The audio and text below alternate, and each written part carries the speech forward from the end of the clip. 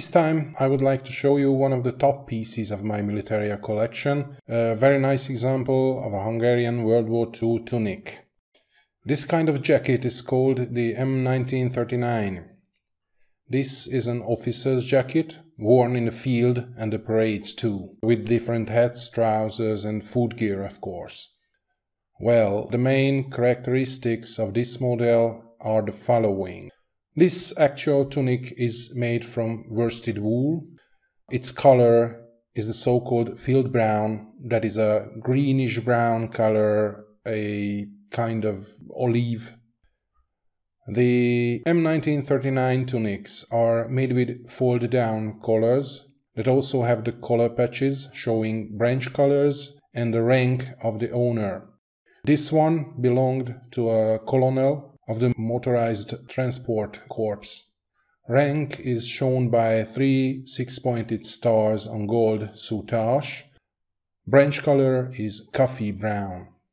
I might make another video sometime in the future in which I'm gonna show and explain all the branch colors used in the Hungarian army during the Horthy era.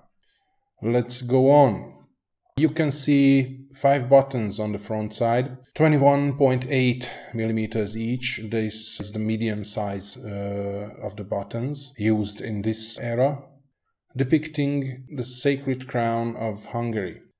There are 2 pockets on the chest part and 2 on the sides, all covered with a concave rounded lid, each cover buttoned down by the same sized buttons. There is 1 shoulder cord on each shoulder, fixed by 2 15mm crowned buttons. Under these cords there's usually a stripe of cloth, same color as the branch color. These pieces of clothes might be missing at some tunics or differ in color, but this doesn't mean they are fake or later production. The sleeves have 3 small buttons on each side. Let's check the back side, though there aren't so much interesting details.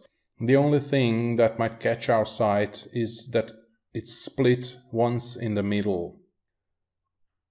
Back to the front side. This tunic has no loops for badges, but it is nice to know that sports badges and field officers' badges were usually worn on the right chest pocket. The badges of the Order of Vitéz were worn on the left pocket at the same height. This is all I can tell you about this tunic in general. Let me tell you about this actual tunic. This one belonged to Colonel Gustav Iványi of the Transport Corps. The jacket has his own awards, though 2 or 3 are missing. His highest decoration was the 3rd class of the Order of the Iron Crown, an Austro-Hungarian award. That is the one of the 2 that is absent. The next one is nicely visible. That is a Knight's Cross of the Hungarian Order of Merit on green ribbon. That means it's not a wartime award.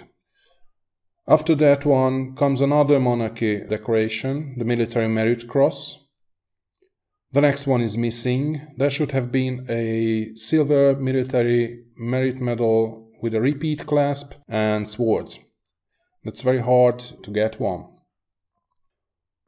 The following part of the decorations is full.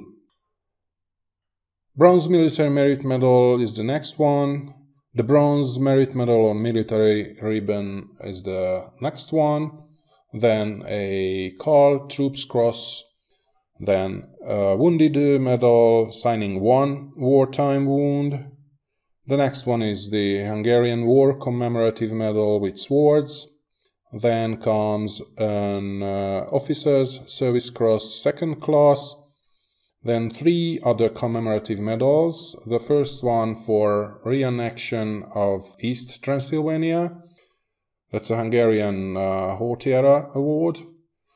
The one before the last and the last one are 2 monarchy decorations, the Austrian commemorative medal and the Bulgarian commemorative medal from World War I.